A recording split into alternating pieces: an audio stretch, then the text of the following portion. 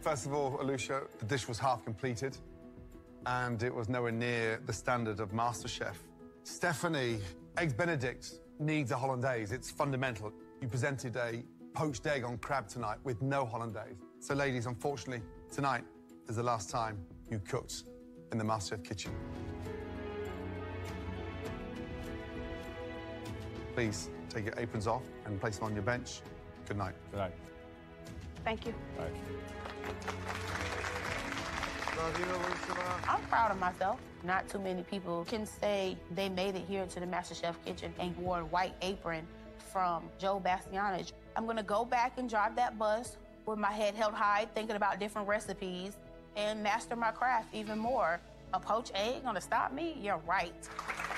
Never give up, girl.